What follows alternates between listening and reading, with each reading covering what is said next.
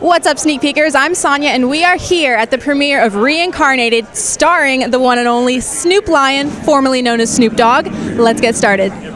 So can you tell us a little bit about your vision for the film? What did you inspire to make? I wanted to make like a classic music documentary, like I said, like something like the Led Zeppelin one. I can't remember what it's called. Or the Give Me Some Truth, the John Lennon one, where he makes Imagine, which Phil Spector. And When We Were Kings was a big influence too. And you enjoyed working with Snoop Lion, I'm assuming? Yes, mate, it's great, yeah. It's great, yeah. Can you describe what you think is the biggest difference between Rastafari and what we have, like our American culture? What differentiates the two? Even as much as, like, I love reggae music and have over the years, I haven't really had the opportunity to explore Rastafari as much as we learned when we spent our month in Jamaica shooting Reincarnated. And there's like any other way of life or spiritualism, it's quite complex, and there's a deep history behind Rastafari that we, at least, I'm sure there's a lot more to learn, but on the surface level, had a chance to appreciate and get an understanding more for like where the music came from, what it's about, and why it truly represents the Jamaican people. And now, do you think that it's important for artists to step outside of their comfort zones and try out different genres? How do you feel about that? Well, I think it takes courage, and I think what Snoop is doing on Reincarnated is a very bold move. It is not the path of least resistance, which would be to stay in the rap game. It's what he knows. He's been at the top.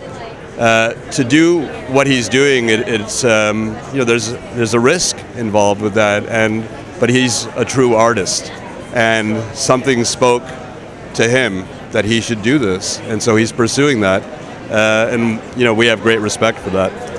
We're with the University of Texas. Nice to meet you, Snoop Lion. My pleasure, sweetie. How you doing? I'm doing great. Now I'm talking to you. I performed at your campus a couple of times. Oh, did you really? Yeah. Nice, nice. So this film is all about your transformation from Snoop Dogg to Snoop Lion. Do you feel like this was meant to happen at this point in your life? Do you believe that this is, timeliness is the essence, or do you kind of wish that this had happened earlier? No. I feel like everything in my life happens, right on time. I have no regrets for nothing I've done.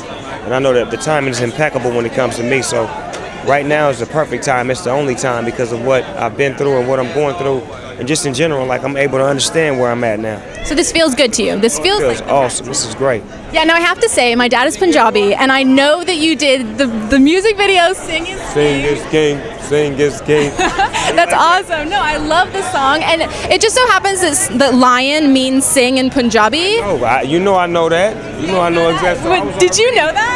I didn't know it when I did it, but when I went down there to perform, because I performed in India for the first time, and they was like, Sing is King, Sing is Lion. I'm like, what? I'm like, okay, well, I am the Lion King then. So you like that then? I love that. Sing. Sing is King. I didn't just want to come here and say I made a record in Jamaica and grew some dreadlocks.